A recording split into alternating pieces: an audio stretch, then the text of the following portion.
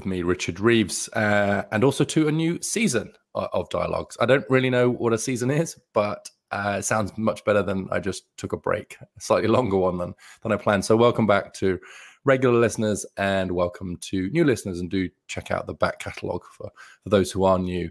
I have some great guests lined up for this season of Dialogues, and starting today with Erika Bachiochi.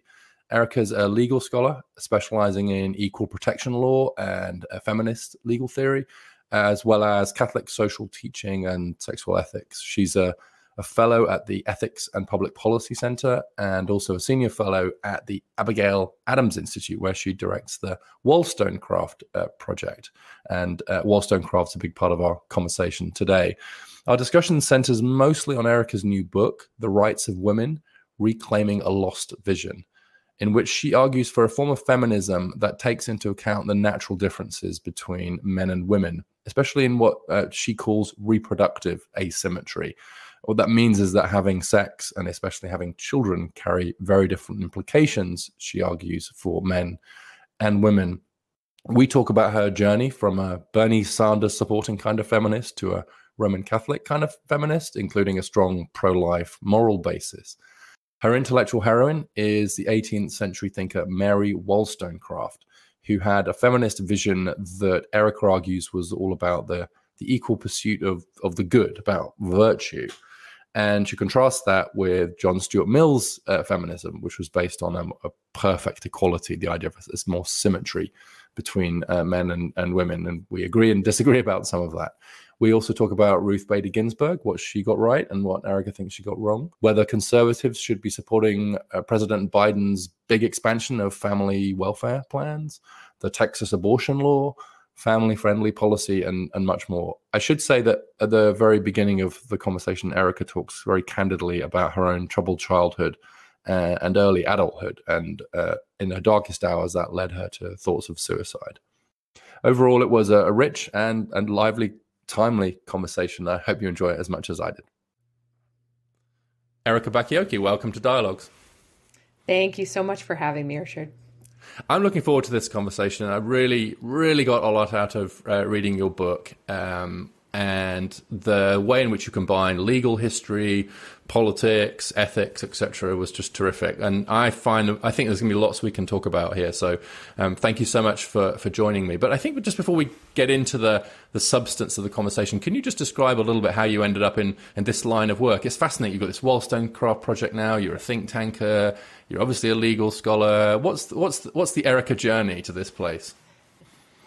Well, the journey is a long one, I guess, as it is for all of us, professionally and personally. And I think I do have to really start with the personal, because it certainly impacted my thinking right from the get-go. And that is that my mom was actually married and divorced 3 times by the time I reached my 19th birthday.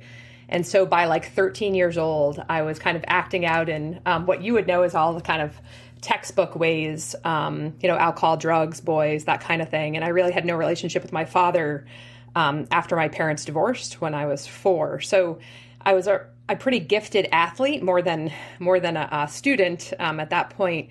But I had just a lot of anxiety, depression, even, thoughts of kind of suicide. And I had these 2 kind of pivotal events that happened in my life. And they both had to do with friends of mine who took their own lives. So one, when I was 16, launched me into kind of, I guess you could say, like the self-help movement, kind of 12-step recovery programs. When I was really young, I mean, imagine 16, 17-year-old in those rooms daily. And then after I kind of taken that course for a while, a very close friend of mine, who I kind of had imagined marrying or something like that. He took his life when he was 19 and I was 19, and we had spent a lot of time during that summer, and it was just crushing to me. And so that too kind of sent me even further down, but even kind of more into existential questions, I would say. Mm-hmm. And so I always kind of, the way I describe it is that the 12 steps had given me this kind of guide for living that was really kind of bringing me along to more peace, I would say, but had not given me kind of a I don't know, a worldview at all, sort of an intellectual way to think about the world. And so I had arrived at Middlebury College, a real liberal school in Vermont, and I right away found my way to the Women's Center on campus. And so I became really active in the Women's Center there, kind of one of the leaders, and then also was enrolled in a lot of women's studies classes.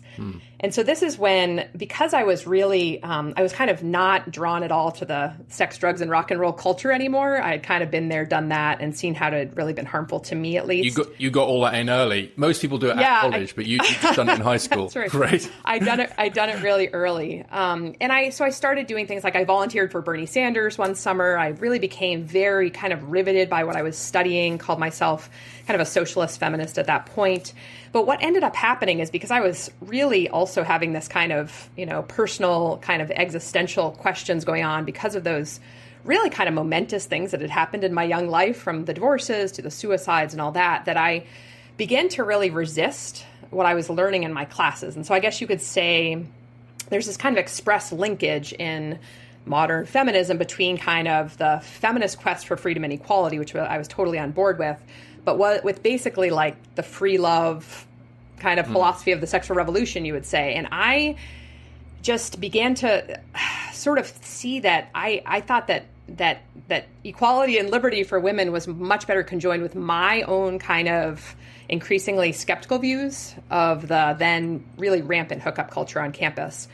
And to me, it seemed like free love was never, for women at least, free. And I saw this in my friends, walking out of kind of one night stands, that women seemed more attached when they were engaging in sex. And what I came to see when I started reading more of the literature is that really, because of hormones blazing through us, right, sex is different. True. Sex is different for men and women. Yeah. So you weren't sorry to interrupt. You weren't a Catholic. Yeah. Were you Roman Catholic at this point, or did your feminism sort of preceded your Catholicism? Is that right? Yeah, that's right. That's right. So I was baptized Catholic, but I think we stopped going to church after the second divorce, after my first communion or something. And I was not raised in at all a Catholic home with my mother. And so it is kind of odd that I end up in the Catholic Church, because as a women's studies student and a real, feminist advocate at that time, was obviously very pro-choice, I really thought the Catholic Church was like, the worst kind of institution on earth. I kind of knew of, their care for the poor and that type of thing, but I just found their views on sex, at least at first, abortion, things like that, really kind of anathema to my own way of thinking. So it took me a long time to get there. And that's its own story, I doubt, which you want to hear all of. Part of, though, I have to, say at the outset, is just that the 12-step meetings had really taught me how to pray. And so prayer was really, really fundamental in all of this. And the way I was taught to pray was really on my knees. I mean, that's what I was taught. And so there was sort of this, even though I never identified it as Christian in the start, there was something going on that really was tugging me to be in conversation with God much of the day. And so I think at that point gave me a lot of courage to question things that were just basic to the, I would say, casual sex culture on campus. And so that's kind of the end of things, is that I really just started to see that, exactly as you put it, that men and women are really unequal when it comes to sex. And I guess I would say that my scholarship kind of followed from there. But the intermediate step, which is important, is that I really changed my major, started to study political philosophy. I did continue on a little bit of women's studies, but and really got really interested in philosophy, started studying pre-modern philosophy, especially, the ancients, Plato, Aristotle. And I think that really moved me intellectually to think about these things in a very, very different way than the culture at large was thinking about them. So interesting, and that then I can see how that leads you into legal scholarship and into your position as a sort of policy wonk / legal scholar / philosopher, which is a great combination, I will say. But it's very interesting to me that I didn't know that story about you, and I have this theory, which I guess is almost empirically tested. And my theory is that people who end up being more socially conservative in their political persuasions, particularly this, I'm thinking here about public intellectuals in particular, are much more likely to have come from troubled childhoods, perhaps because they can see the value of it. So I can think of quite a few people. J.D. Vance is a great example, but I can think of other people in my orbit as well, who will very often say, look, I'm a social conservative, and here was my childhood, here was my background. And the liberals I know, including myself, and I'm using liberal here in more of the sort of Millian sense, all came from incredibly stable, loving families. Now, I say all, but so I have this as an empirical question, which is it possible that those of us who are more on the side of kind of autonomy and free expression, and you can trust individuals to do their thing and so on, are the ones who've had the benefit of a really stable and loving upbringing? And the people who are saying, hold on, I'm really worried about families and so on, is because they've come from a more troubled background. But it just strikes me among my own friends, right? Some really sort of strong liberals, and I worked for Nick Clegg, Liberal Democrat Prime Minister. Great family, loving, stable family background. And so I wonder if in some ways there's this almost weird relationship between family stability and a strong community giving you a worldview which allows you to be liberal, and family instability in a difficult community gives you a worldview that actually makes you much more question that value. I don't know. It's just something that's kind of I've never said it out loud before, so I have no idea. No. I mean, I think empirically, I would say that's true of some of my friends, but not true at all of others. So I know many social conservatives who come from really, really outstanding families.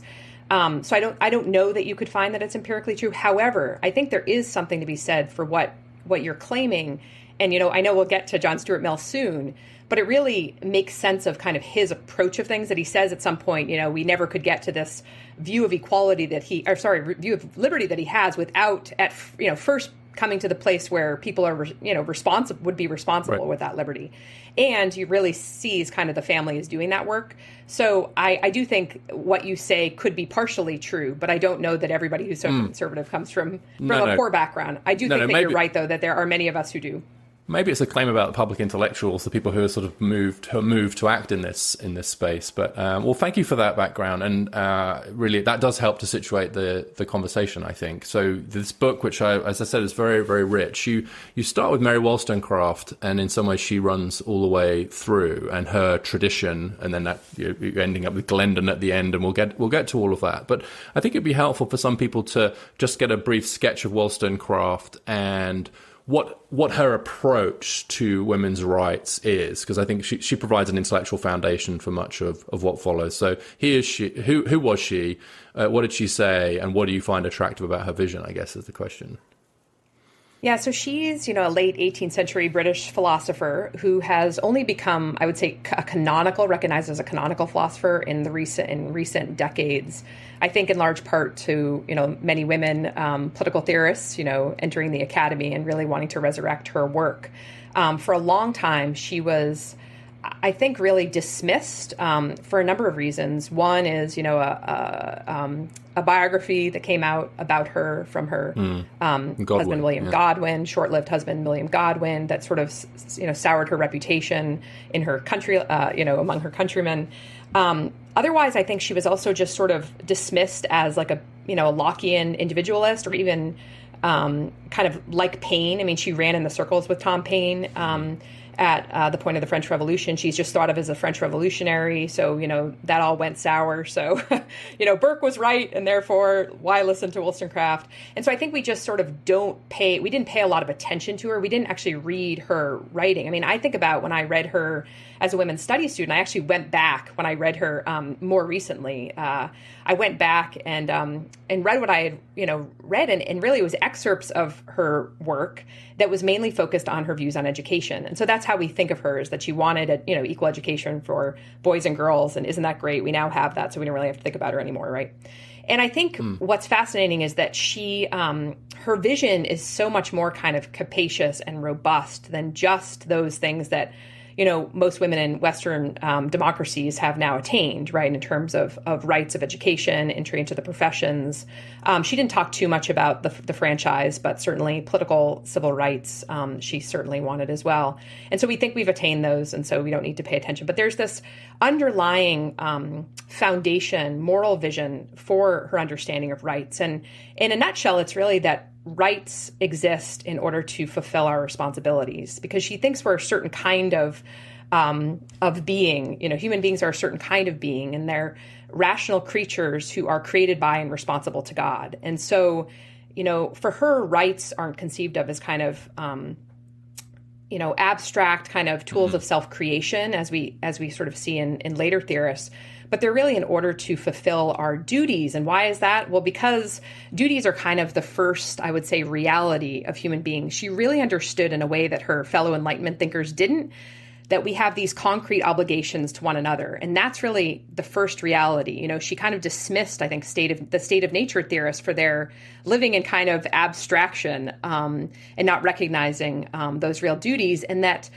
really, in order to attain happiness, that we need to fulfill those duties of state, whatever they are, in a way that leads us and those around us to lives of virtue and wisdom. And so those were kind of what she saw as the ends. And I say that she combines kind of this pre-modern and modern approach, because she certainly wanted equality and liberty in a way that was also true of the moderns, right? But she has a view of the human person that's much more pre-modern. She sees the self-mastery as necessary in order to use one's reason to guide one's passion. Otherwise, we're like brute animals if we're just following our passions. She would very much disagree with Hume, who said reason, is just for the passions, for the slave of the passions. Reason's a slave of the passions. Yeah, I think. Well, let's maybe get into some of the differences between her and in Mill, who's my subject and who you use almost as a counterpoint to Wollstonecraft. And I agree with your reading of her to the extent that I have read her, and I agree we tend to read excerpts of her and have a view of her as a person rather than perhaps of her thought. That she's really about the why, right? So it's not just what rights should we have, but why should we have them? And so she's egalitarian and a feminist because she wants women to have the same opportunities as men to develop in excellence and virtue, right? And these laws are getting in the way of that. But it's not so. In other words, rights and equality are means to an end for her, and I think you'd agree with that characterization. I think that so when we turn to Mill, who you see as someone who promotes a kind of individualist, pro-autonomy. It's more about the individual approach and this perfect symmetry. So let's get in. This is a good way to get into the gender thing, I think, too. So Mill says we want perfect equality. He doesn't say symmetry. He says perfect equality legally, economically, and socially between men and women. And Wollstonecraft doesn't quite go there, and nor do some of the people who follow in her train, because they say, well, we're not the same. We can't have perfect equality, or rather the imposition of perfect equality would actually end up being unequal. I will say that I think to some extent, I don't think we get dug in on this. I think that Mill and others of his ilk, that their moral views are sometimes understated in this kind of binary, right? Mill said we're all under moral responsibility to improve our moral character. He couldn't stop talking about the importance of cultivation of character and the role of family and the importance of parents and so on, and ongoing commitments to each other. So I do think sometimes we can overdo it. That's my sort of brief defense of Mill. I think there is more of an ethical formulation at the heart of Mill's liberalism than perhaps you imply. I'm happy for you to disagree. But is that have I characterized the difference between them roughly accurately as you see it?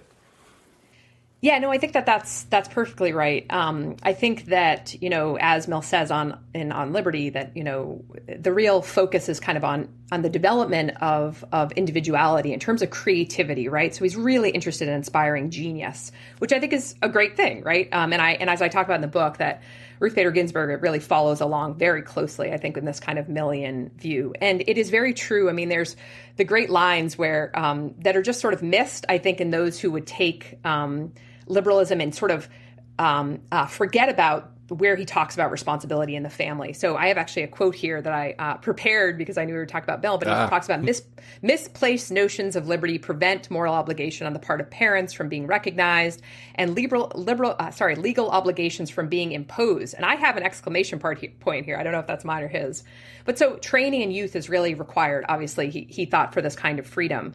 I think the tricky part is that for Wollstonecraft, there is a need for law to be involved in that too, because otherwise, the critics of Mill would say that he was really parasitic on Christianity, that he, as we kind of spoke about at the very outset, that, he relied on parents to do so. But, if people just started deciding that their higher pleasures or their character would pull them away from, taking care of their children or something like that, we needed law to be able to ensure that people were fulfilling their obligations virtuously. And so, by contrast, Wollstonecraft, talks about how she says a truly benevolent legislator always endeavors to make it the interest of each individual to be virtuous, and private virtue becoming the cement of public happiness. An orderly whole is consolidated by the tendency of all toward a common center.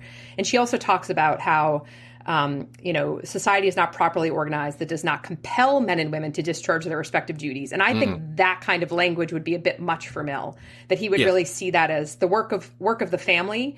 And then that's it. Really, we never want to have, the state to the government being involved in even pushing custom. And so I think in that way, the complaint about Mill is that he's parasitic on either Christian norms or just norms that are ensuring that kind of society as a whole is dedicated to the kinds of things he would want to see done in the family.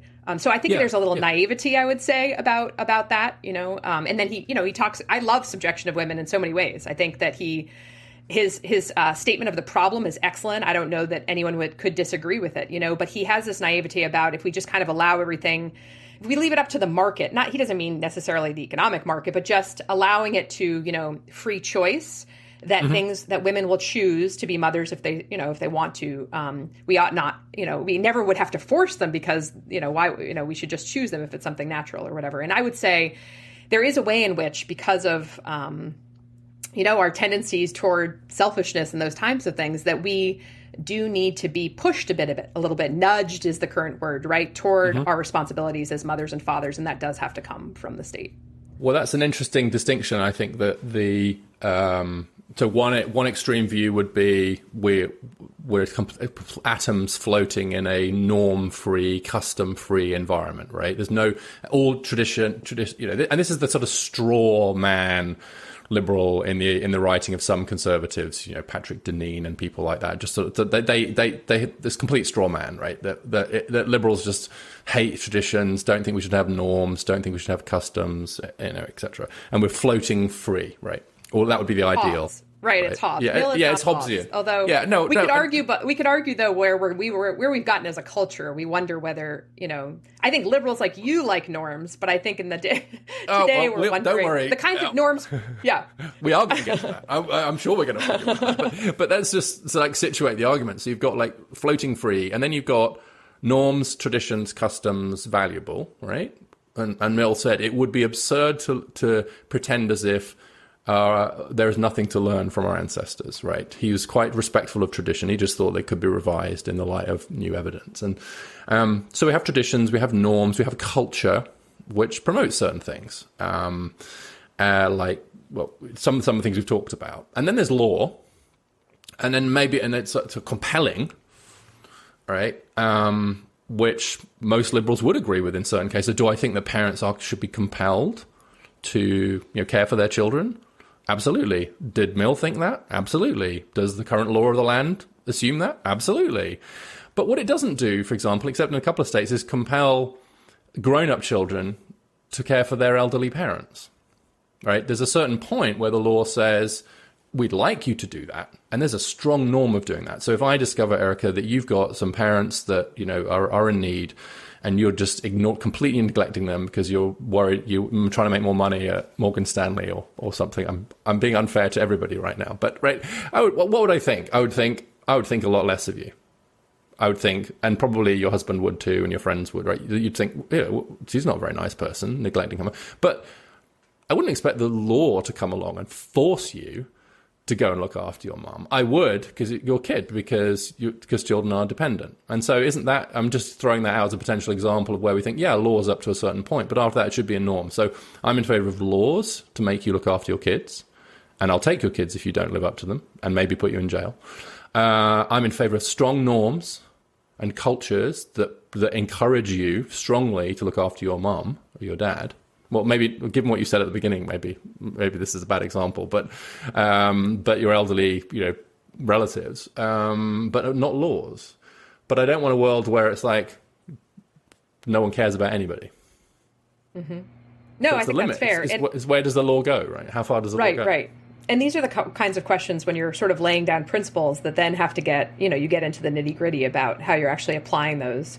And so I'm sure we'll talk about abortion, but obviously those are abortion, divorce are the kinds of places where we would probably disagree, and because of exactly these kinds of reasons, because it seems to me that the way you start thinking about responsibilities, to lifelong marriage, when at all possible, rather than kind of a quick no-fault divorce, which is allowed in our country, or the responsibilities to, children, preborn children, it restructures how norms work for others too, and that's, I guess that's in other situations. So when you allow kind of people to freely get out of, promises that they've made quickly without requiring, as, European countries did at once, I'm not sure if they still do, much more time waiting, or when you allow sort of abortion on demand, which of course in practice is not true in all of our jurisdictions, but is the law right now. There's a certain way in which you change the norms from being, we are responsible for those who are vulnerable, for our children, those kinds of things, to something else.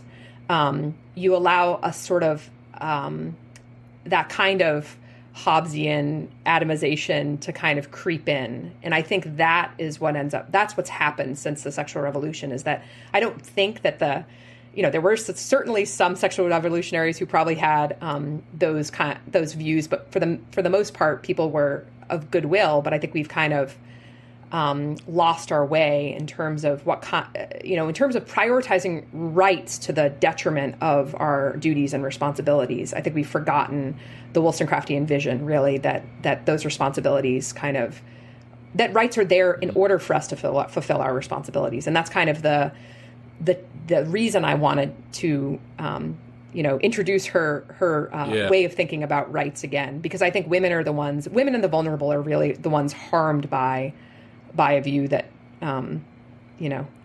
that kind of starts to forget about the duties we have to the vulnerable.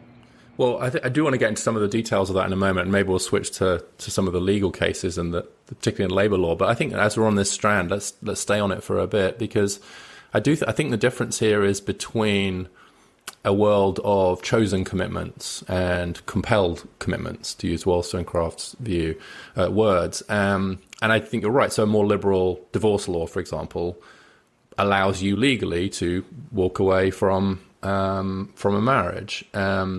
And actually what Mill said about this was that particularly if there are children involved, that the law should allow for that, but morally, this could be left to moral disapprobation in the proper sense of the term. Interesting, moral disapprobation, or kind of customs and norms and so on. But by and large, you should be able to choose it.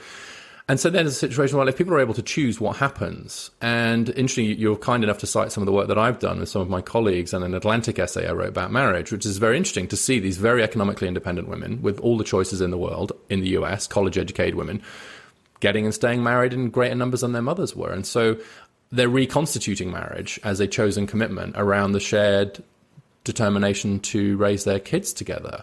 But they're doing so as a choice rather than as a result of being compelled. And it's not clear to me ethically that that's worse. And in fact, in some ways, I think you could ethically argue it's better, right? If you look after your mum or stay with your husband during the difficult times, or and I patiently raise my kids even though they drive me the fact that I'm choosing to do it doesn't seem to me to make it less ethically valuable. Arguably, it makes it more so. It's just that we've had this very difficult transition, and maybe we're having to kind of reconstitute these institutions of commitment based on choice rather than on compulsion.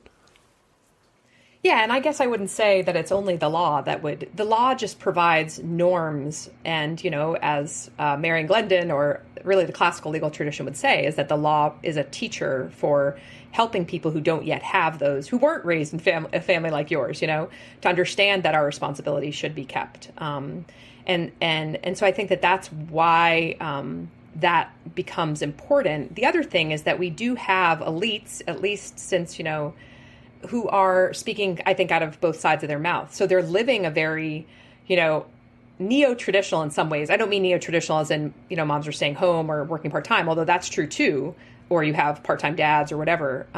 But that they're really raising children is at the very center of their life, even if they have, successful careers along the side. They realize their responsibilities to their children are really important, and that lifelong marriage as that it's dedicated to doing that, and that they understand that having a man around, in fact, the father of their children, who's going to be the most intent on helping to raise those children, really bodes well for everybody in the family, right? And so they're doing that with their own lives, but then there tends to be this way in which there's this idea that, single motherhood is really fine because we don't want to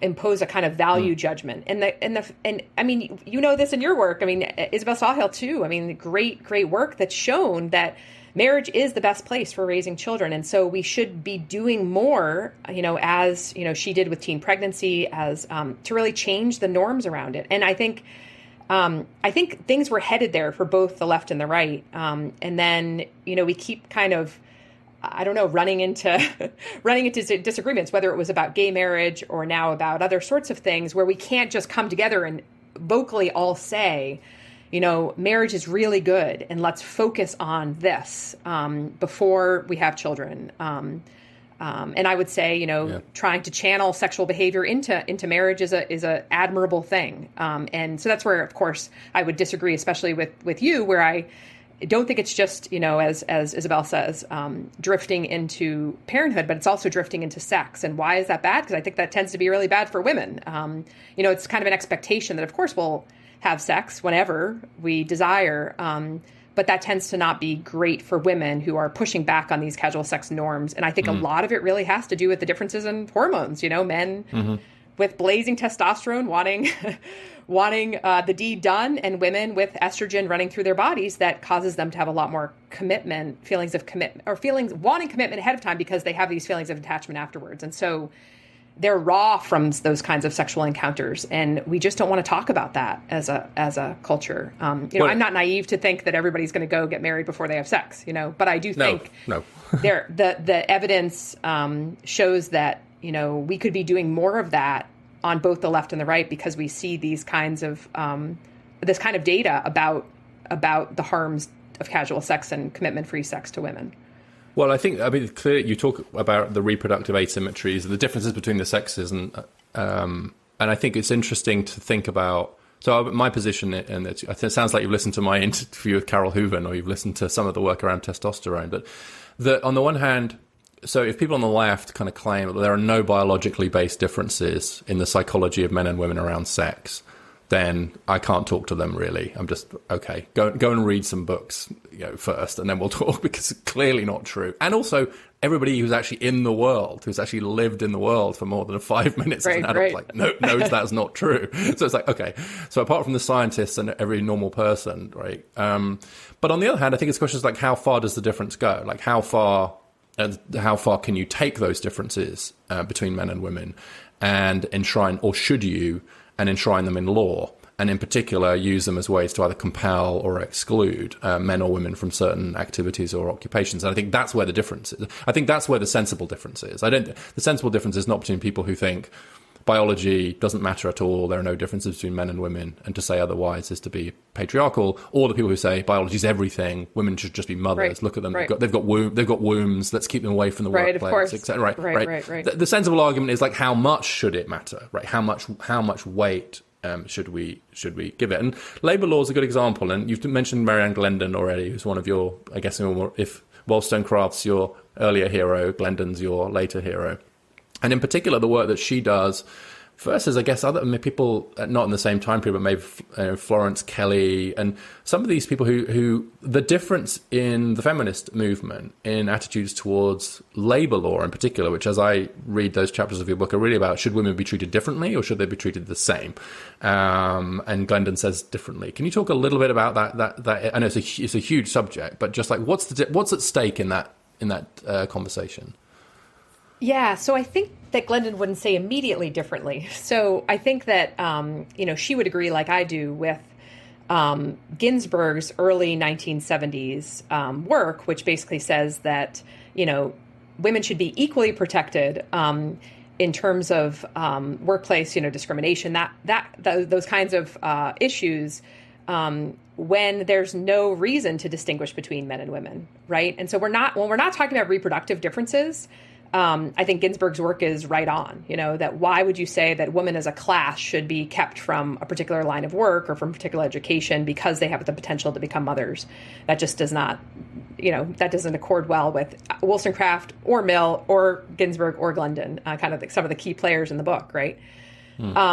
And so the difference then becomes what to do with the asymmetries, right? The reproductive asymmetries. So the basic fact that women and men can engage in the same sexual act, and we talked about the desire and differences in desires, but that women can become pregnant and men can't. So what do you do about that fact? And that's where, things become interesting, right? Because for Ginsburg, you have the real push for an understanding of equal citizenship that includes abortion rights at its very, very kind of center, right?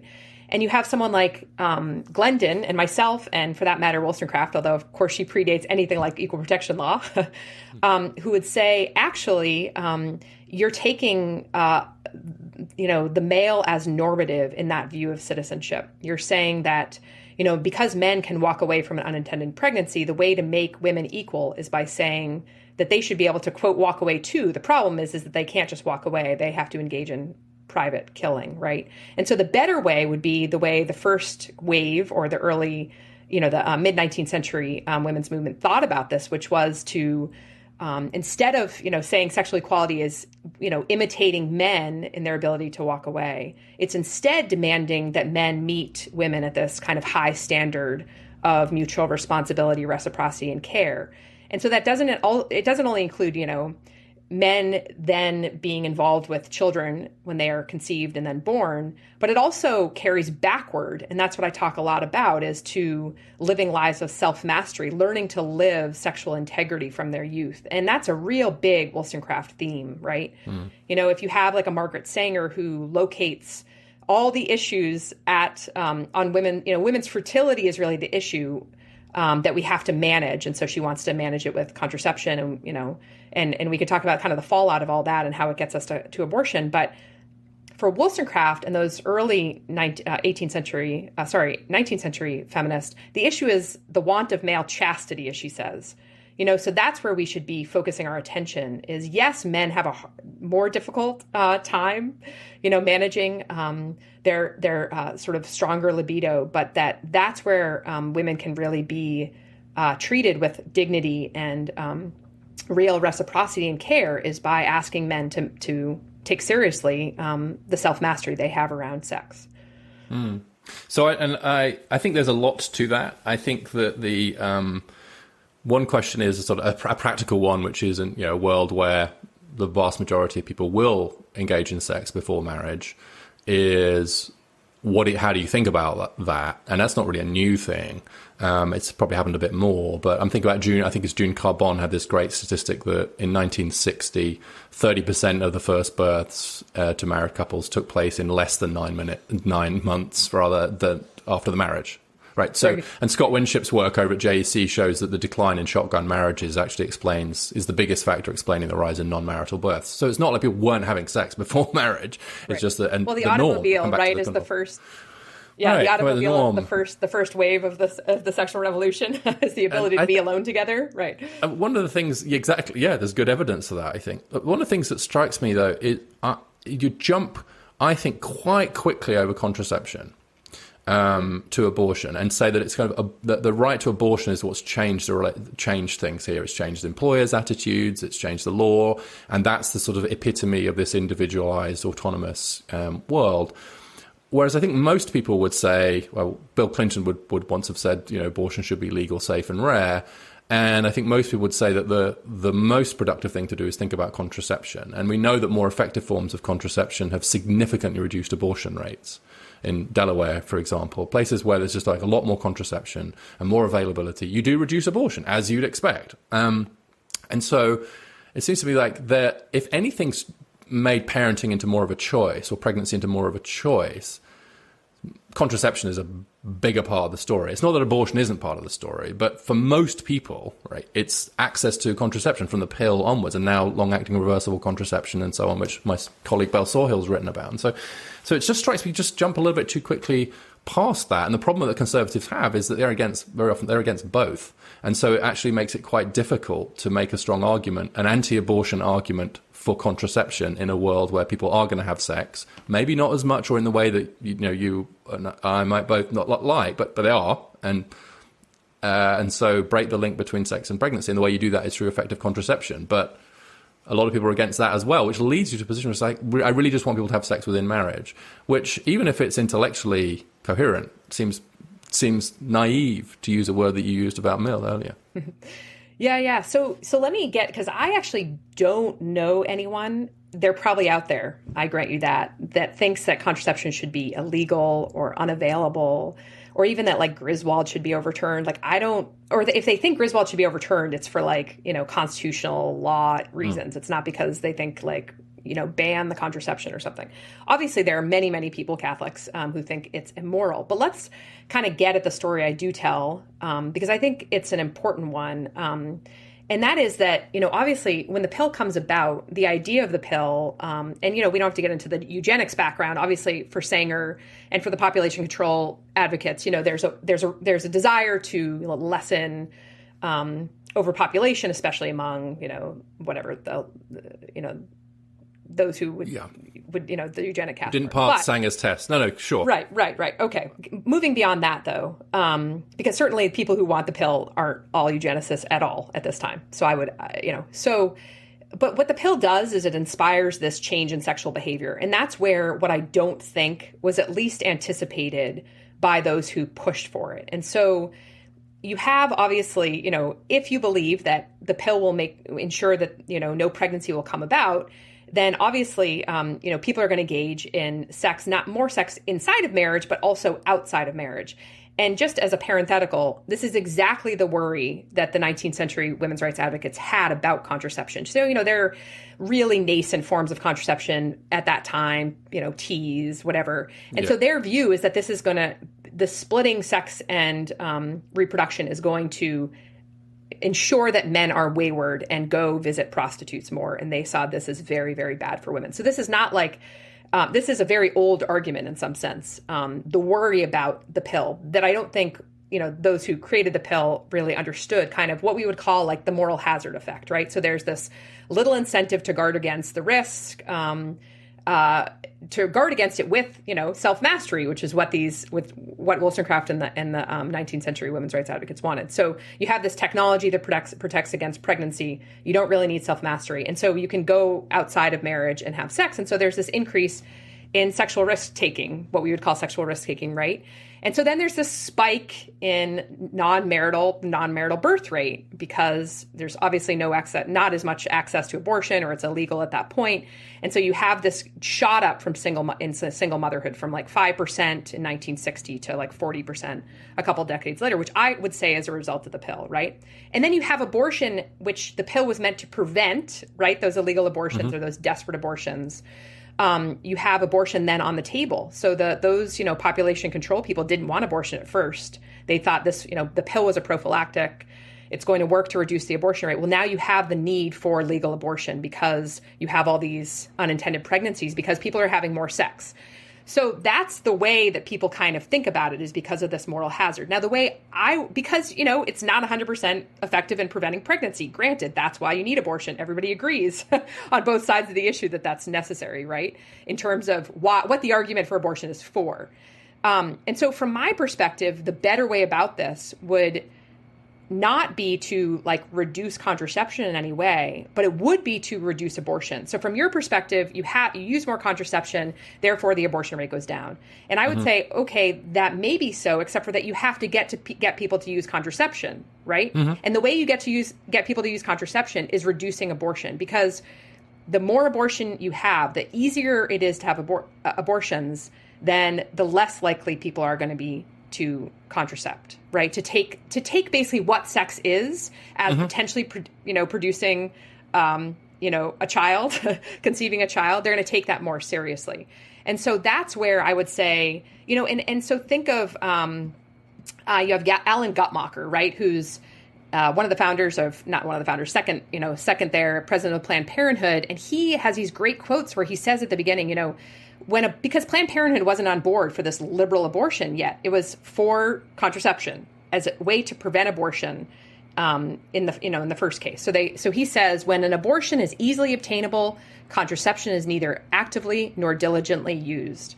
And I mean, I think that's, quite outstanding. I think that's exactly what happened. So that's why, from my perspective, I mean, obviously, I think that, the child in the womb deserves protection, but I think you limit abortion and you don't call it a right. And so that's also the problem, is that a right to private killing, just constitutionally speaking, morally speaking, doesn't make sense. But you basically say that there's a legitimate claim to self-defense in some cases, right? And proportionally, what does that mean? But allowing abortion in some cases is not the same thing as saying I have a right to non-procreative sex, and if I end up procreating, I have a right to private killing. And that's a very different way of kind of organizing the argument than the way kind of our, the left and right are having it today, I think. So there's both an ethical question here and an empirical one, it seems to me. So the empirical, and I think you've made your ethical position clear. The empirical one, I think, in the world where we are, is to say. So I think most people could agree that it's better that we should keep the distinction between contraception and abortion. You don't want to end up like the former Soviet Union, where I don't know, there's average woman is having 4 abortions or something, and it was, I think, genuinely seen as a kind of form of contraception. So I think keeping that distinction. Then the empirical question becomes, like, you've made your claim. An empirical claim is that if abortion is more available, people will use contraception less. My claim is that if contraception is kind of more available, it will reduce the abortion rate. So I think it's easier to prove. I'm not saying your claim is wrong. I'm just saying it's easier to prove mine than yours, and it has been kind of proven. But I am just kind of wondering. I mean, just as an empirical question, I'm not convinced empirically that people will contracept less if abortion's available, because I thought it sort of presumes in some way that people are okay with it, and that people are sort of, there's this sort of view of the individual saying, I'm going to have sex, and if the contraception doesn't work, it doesn't matter, I can have an abortion. And I just don't think many people really think like that. I think that for the vast majority of people, and obviously I'm speaking about this as a man, right? And so there's very big limits, but from my experience, indirect experience with friends and so on, like, abortion is very rarely a thing that women take, even those who are very pro-choice, take as lightly. I think very people would say it's optimal. They'd always see it as suboptimal, and they'd be like, I wish I'd used contraception more, I wish I hadn't slept, whatever. And so it's always seen as a bit of a last resort. And so I'm not sure necessarily that making it harder to obtain will have the effects on contraception that you suggest. Yeah, so think about, and I just have the theory like Richard Posner saying similar things to Ellen Guttmacher, right? So I think you could also say, I want to get to what happened in Texas, but you could also say that with the abortion rate going down, both the left and right, and I think, Bell says this in her book, Generation Unbound, and I think this is exactly right, and you have people, now I'm forgetting his name on the right, who make this argument. But the idea that, with the more pro-life measures in states since Casey, the abortion rate has gone down. Why? And there is empirics on this, and I, have that in footnotes, where people are taking, sex more seriously and therefore reducing their kind of sexual risk-taking. The other thing, and so therefore leading to less abortion. The other thing I would say is, like, look at some of the reactions of people after the Texas law, this 6-week ban, or ban after 6 weeks, where people, and maybe this was just Twitter, but there's people saying, like, sex strike, make sure you get your contraception, like, oh my gosh, and so you wonder, like, well, why are they saying that? Like, in other words, in Europe, where there's less access to abortion in many Western countries, I mean, there's less access to abortion in most places in the world, where, really an outlier. There's people using 2 forms of contraception. So people are, what I'm saying is that they take it much more seriously because you don't have this backstop that's there. But then there's the whole issue. I mean, there's all sorts of other issues. So with something like the IUD or the long-acting reversible contraception, you have the issue I mentioned about, and this is something that Robin West sees very well, Catherine McKinnon saw very well, that it just then, if women are sort of infertile, the default is infertile, well, then they're always available for sex. And so you have the other problem with casual sex. and how that affects women emotionally and how that affects relationships. If there's lots of casual sex, the data I've seen says harder for those people, especially who have had lots of casual sex, lots of sexual partners. Marriage and commitment within marriage becomes much more difficult to sustain. So there's, that kind of thing of, and then I haven't even gotten to sort of the workplace norms. No, when you have like a Bloomberg, you have like a Bloomberg saying, like, oh my gosh, all these women are pregnant on my payroll. Well, why don't they just go kill it? So there's this way in which when you have this legal fiction that, and you treat the unborn child, who we know is a child from science and ultrasounds, and, it's another human being. When you treat that in kind of this way in which you can say you can allow private killing for any reason that a woman would want, then of course people aren't going to take that child as in serious need of, as sort of dignifying, the care that women give that child in pregnancy. And so more pregnancy discrimination, rampant pregnancy discrimination still. I mean, it's well past, well after, 50 years into the women's movement, Roe, et cetera. So I think that there's this spillover when you have these kind of norms, then it spills over into the way that everybody thinks about the unborn child and the responsibilities that women have to those children and that men have to those children. There's the great, the argument that Janet Yellen and George Akerlof, make that, Brookings published on your site about when you make the birth of the child the physical choice of the mother, marriage and child support become the social choice of the father. Okay, if you can kill our child, well, I don't have to pay for it, or whatever. I don't have to be present there to engage. Well, and there was also Goldschneider talking about financial abortion, way back when, and how men should be able to sort of choose to get rid of their financial obligations, and so on. So that's to an extreme. But let's talk about where I think there's more agreement, not only between you and me, but I think between you and many people on the current left, which is not necessarily where I position myself. But I think what's interesting about this is, you have this. There's an argument that runs through your book, which is that as if pregnancy is just a lifestyle choice, if access to contraception and abortion and changes in norms around that means it's just a choice. That means that we won't properly support families. We won't properly support mothers and fathers. We won't change workplaces. We won't give them childcare. We won't give them the financial support. It'll be against familism. It's basically, well, you chose to have the baby in the same way you chose to have a new DVD player. Not my problem, right? And employers, you make that argument, and I think the argument feels intellectually quite strong, but it doesn't seem to me to survive contact with the political world as we see it. So it's the old barb about conservatives are the people that believe that life begins at conception and ends at birth. And when I look at what the Biden administration is doing, for example, right, and come out very strongly for the very strict Texas law, very progressive on issues around abortion, etc. And I think we can agree that both sides can go to extremes on this at least. At the same time, throwing trillions of dollars at parents, pushing for more childcare, pushing for federal paid leave policies, all of which you support, etc.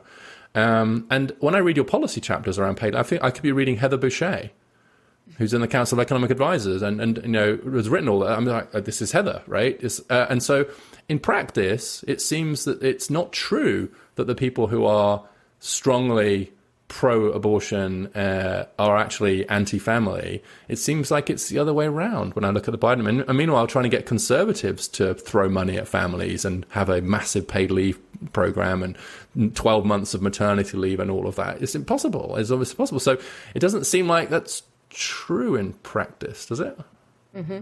Yeah. No, I think that there's all sorts of possibility of really scrambling categories. And this is why I think if you overturn Roe, and actually Joan Williams makes this argument, I can't remember if it was in the New York Times, but she says, we spent so much time fighting for Roe. If we let Roe go, that there's lots of political categories that would be scrambled, and we could really do more negotiating and settling things for women, for poor women at the state level. And I think that's absolutely right. I think there's so many ways in which I agree with people on the left. Now, we can get to, the difference between like daycare and just giving vouchers. I mean, I tend to be more in support of giving money and allowing, mothers and fathers to decide who will care for their children, then flooding the market with just daycare and sending children into the care of others.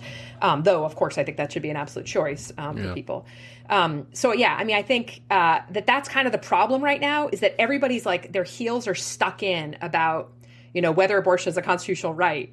And then we can't, because I think it is so damaging both to the Republic in terms of how we've used the Supreme Court to determine this.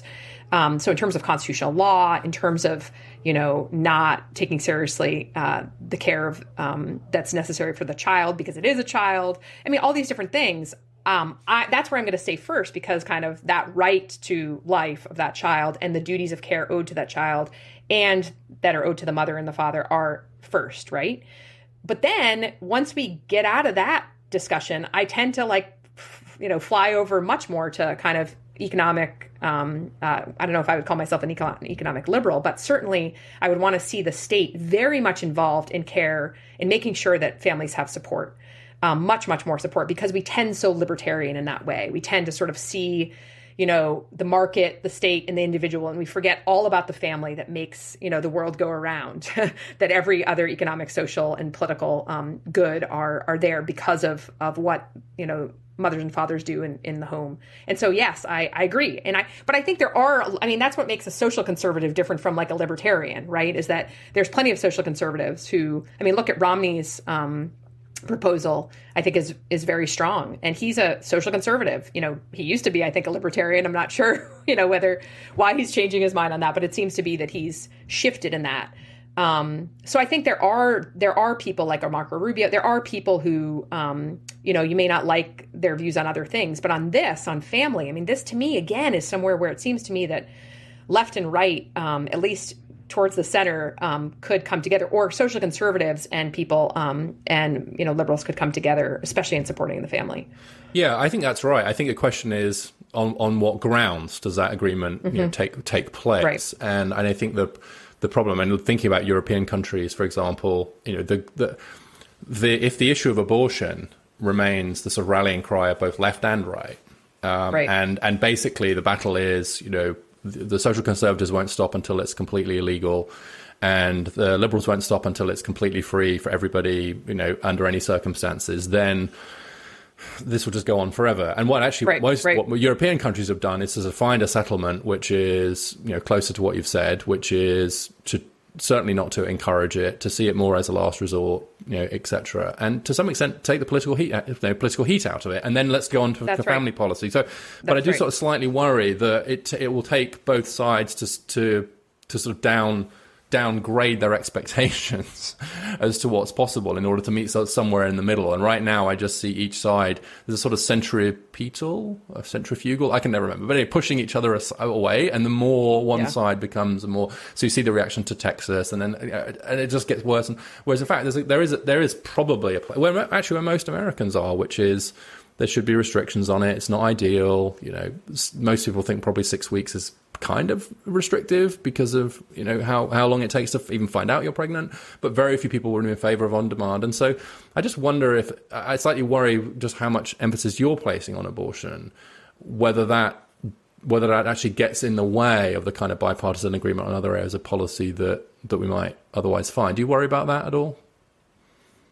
Yeah, no, I think I can see that being a problem, but I think that it, because I think that Roe and Casey are impediments to the kinds, I think that it's just true that Roe and Casey are impediments to the kind of restrictions that most Americans, it sounds like you would even be in favor of, then that's why they need to go in order to, avail states of the possibility of making restrictions on abortion. And so, obviously if Roe and Casey go, I live in Massachusetts, so you still have, lots of, liberal abortion laws. And then in Texas, you'll have, much more limitations on abortion. And so where am I going to spend more time, fighting abortion in Massachusetts, or making sure Texans have, good family policy? And it seems to me that we have to be doing both. But that,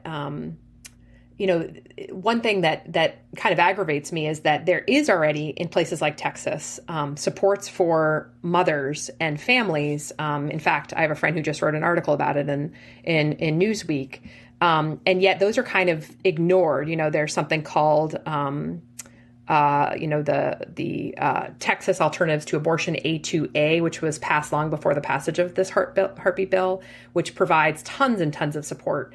So yes, I agree that Texas isn't particularly generous in terms of social supports for families generally, but in terms of this bill, there's lots of good that's happening. So I do think that there's a way in which our politics, due in part to Twitter, due in part to just, not wanting to be canceled by your own side or something like that. In terms of our culture, we're having a lot of really a hard time kind of meeting part way and discussing these things. And again, I also have to go back to the part that I really think that when you devalue the child in the womb, you're devaluing what pregnancy is. And so it's not for me just an issue of, meeting halfway, but it's really saying that there are moral demands upon us that I think need to be recognized in law for the sake of the child as well. Yeah, I understand that. And I think that's an ethical position, which is in some ways it's not dissolvable, right? That doesn't change. That's a sort of piece of rock, basically. And in your thinking, and for me, it's more of a political point, which is I worry from both sides that if it's a kind of abortion first politics, that will make it harder and harder to get anyone on the other side to agree with you, because the left will always say, well, if you supported family policy and if you were actually in favor of helping families, right, and then maybe I'd listen to you, but you just seem obsessed with this issue, and vice versa, frankly. And so it's the abortion firstness of US politics in this space anyway. Yep. I think I just, as an observation, just genuinely militates against trying to find some space, and to agree on other things. And what it requires, unfortunately, is because it's such a deep issue for a lot of people on both sides.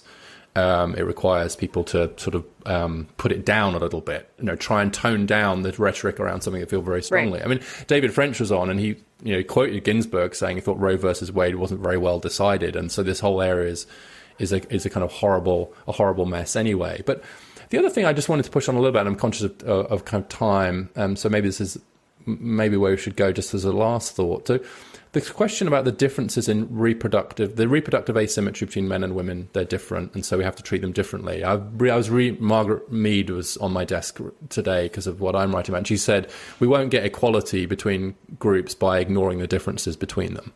And she was referring to women and men. And I think you point out that Ginsburg didn't think about sex the same way she thought about race. She recognized there were differences. The question is, how far does that go? So maternity leave, sure.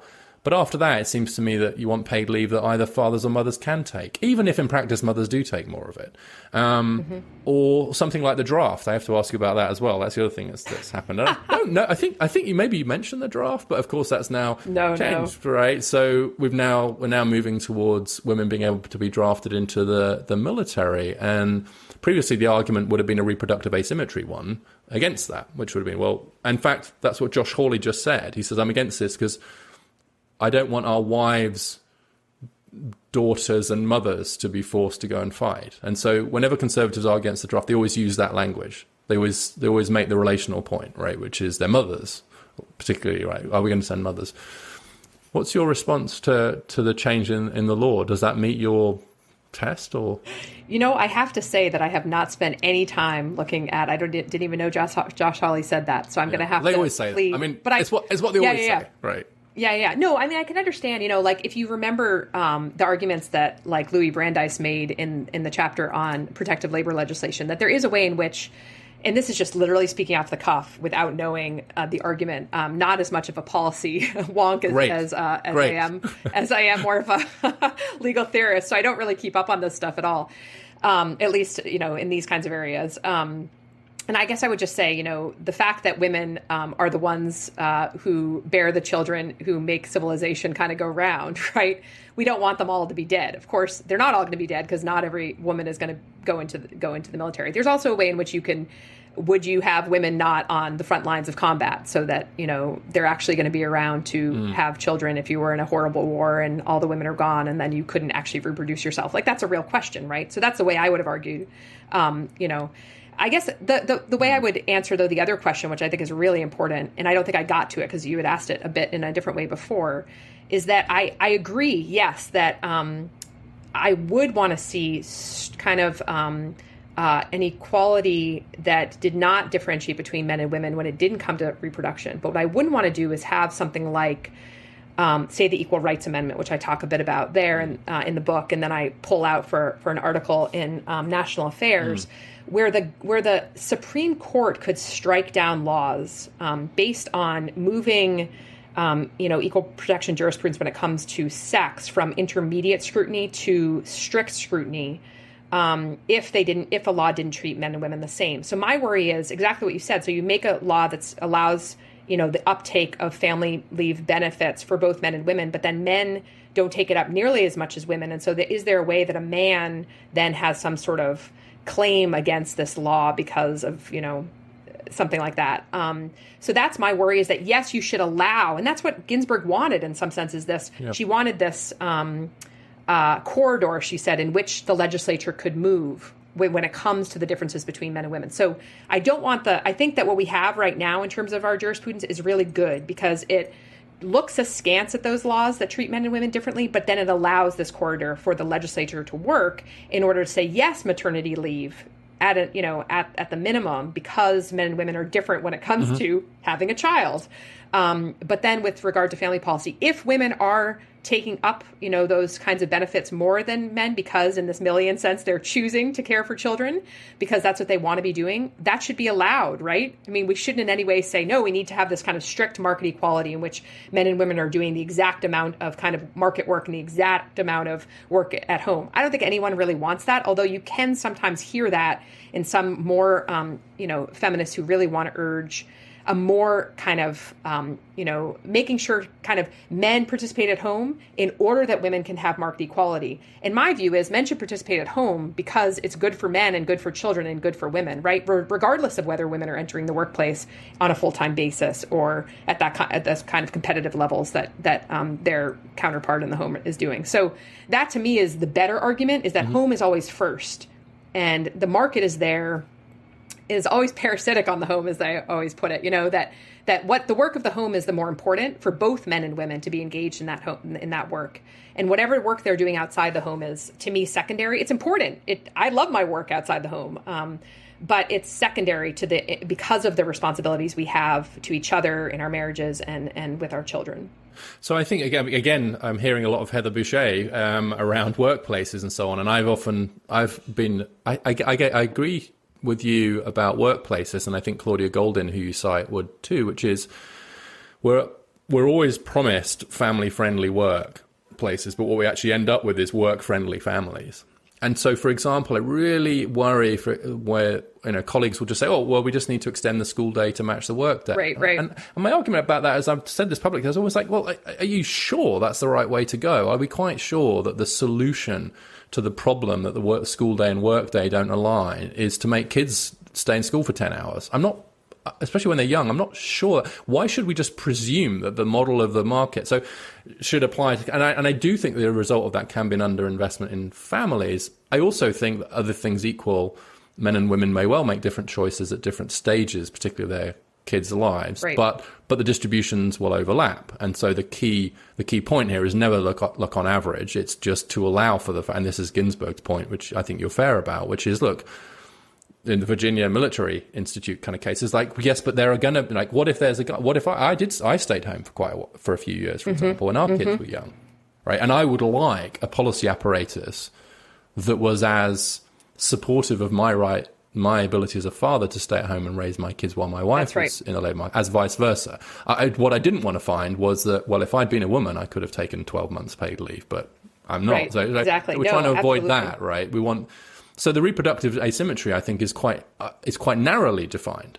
It's particularly around maternity and the very first months after that. So, like, if you were to ask me, you've got a mum and a dad, and one of them's unfortunately going to die. This maybe comes to the point about the dispensable males and the draft, right? Let's say the kid is 6 weeks old. Is it better if the mum survives or the dad? And the mum. 6 months, the mum. A year, the mum. 10 years old? 15 years old? It's not clear to me. So at a certain point, the reproductive asymmetry can become right. a way to corral people into roles, right? So maternity leave, yes. And so if the Equal Rights Amendment threatened maternity leave, problem, or if it threatened the ability of men and women to make different choices under similar circumstances, that would be a problem. So I think we'd end up agreeing about that. But the Equal Rights Amendment is not going anywhere anyway, is it? I mean, it's dead. Not. Didn't they even keep bringing it back about, but yeah. Didn't even Ginsburg right, Ginsburg even said that. Yeah, start all over. Yeah, I just think, and there's some people, again, now I'm forgetting the Stanford professor who said, let's stop trying to push this through and let's work on the family policy. Let's get going at the state level, and why aren't we doing that? So I think we're spending a lot of time, sometimes, as you said, and I think that's right, fighting these kind of wars that are kind of rhetorical and in order to gain points instead of actually to really work together for especially the good of poor women, children, poor families, men who want work, who can't find it, so that they can care for their families. Those kinds of problems, I think, are things that from across the aisle we can be working on together. And, I quote you all sorts places through the book. I think I quote exactly that part about the family-friendly workplaces and the work-friendly families. Okay. I think that's in a footnote somewhere. Is it? Oh, yeah. I love your work on that, and I'm very eager to see your work on boys because I really think that you have so much good to say in all of this. So I'm eager to see that. Well, thank you. I think that the issue is not just finding the middle ground, but making it, because people get dug in. And I think part of this is my sense is that there is this kind of air war going on about issues like abortion and the Equal Rights Amendment and I don't know, trans bathrooms, right. And that's and I'm not casting blame on one side. I think each side just pushes the other to their worst success. And then meanwhile, you just find these people who are trying to raise their families and get on with their lives, who are generally pretty tolerant, and there's the disconnect between the shibboleths of modern culture politics and the concerns of people. And I think both sides are really missing that. That's really what motivates me. That's why I really stay out of the policy wonk stuff, because I find that it tends to trying to keep up with the news cycle is impossible. I have my own family. I try to, keep my head down and think about those places and try to work with people. So I run, we're trying to figure out what to do with ourselves now, but something called the Both And Coalition, which is basically saying, how can we make sure that states that do restrict abortion are working on these kinds of family policies? What's the way in which we can get the state involved in a way that, maybe not all the way to the extent of Europe. I don't know that Americans could handle that. but why not bring liberals aboard something like that and start to sit and talk, even if it's behind closed doors and no one wants, their name associated with it or something. I've seen that happen where I've got great conversations going with someone, and I won't say who because it seems like she doesn't want her name out there. And then I publish something and she doesn't like it, and therefore we're not allowed to talk anymore because she's getting people calling her saying you're having conversations with her, So that to me is so sad. There's so much that you and I and Brad Wilcox and people on other people on the right, I haven't read Heather Boucher's work, but I'm sure I would love it, are doing to come together. There's people at Harvard who are starting to talk about this as well. So, yeah, I think that, if it's behind closed doors, I don't care. If it's behind open doors, that doesn't matter to me because I don't really care reputationally about that as much. But I think it's important work to do. And there were people, I think, like yourself and Brad Wilcox who have been doing it for a long time. And so it's trying to muster the courage to keep going, especially maybe on this issue of abortion, where people, I think even on some people on the right don't even want to touch it because they feel like it gets in the way too. So, but there are ways. I think the political risks for the right are, David Frum wrote a piece about this. I think that's right. Are non-trivial. And again, it's this because of the pushes to the extremes and so on that people kind of feel, which is not the way Europe went. But I agree. I think that I'd like to think it's sort of the Venn diagram. If you think about a Venn diagram where people's interests overlap, and if we could spend more time in the places where they overlap and a bit less time in the places where they don't, that would be better. And whilst respecting the places where they don't overlap. I think the key thing is just say, okay, I get it. That's where you are. I'm never going to be there. That's off the table. Let's just find a way to at least kind of take but look, here is where we do agree. But we have a politics right now where we just ignore the overlap, or if we have to do so, it's quietly, and we all spend our bits of the time in the bits of the Venn diagram that are separate to each other rather than the bits that overlap. And I'm not suggesting you don't need both, but I worry that the emphasis is like on where do we disagree? And of course, there's a good million, right? Disagreement can be helpful because it elucidates more clarity, and like as I hope this conversation has. But I want to applaud you for your work. We've found plenty to disagree about and agree about, but there is an intellectual integrity to it. You're calling it as you see it. This is what you believe. This is what you think the implications are, and I think that kind of moral clarity is hugely helpful because it illuminates what follows. And I think to just be clear about this is where I come from morally makes it just for a much richer and better conversation. So thank you for your work. Thank you for, and Wollstone. Did you know that Wollstonecraft has a Twitter account, by the way? You probably do know this, but is that? Ooh, I'm not sure if I know that. Yeah, I don't know. Hers, is that what it is? I wondered if it was you. Or it's someone runs quite fun. There's quite a funny Wollstonecraft Twitter account, which we'll link to, and you should have a look at it. But for bringing her work back up, I think that she was a really neglected figure, and I think you have done a really good public service in bringing the richness of her thought more to light. So thank you for that, and thank you for today. Thank you so much. It's been a pleasure to be on this.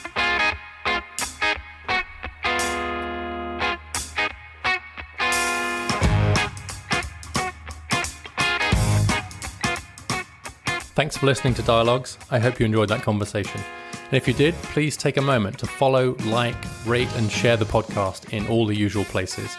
And send me your thoughts and ideas, including for future guests, to dialoguespod@gmail.com. That's dialoguespod@gmail.com. I'll see you next time.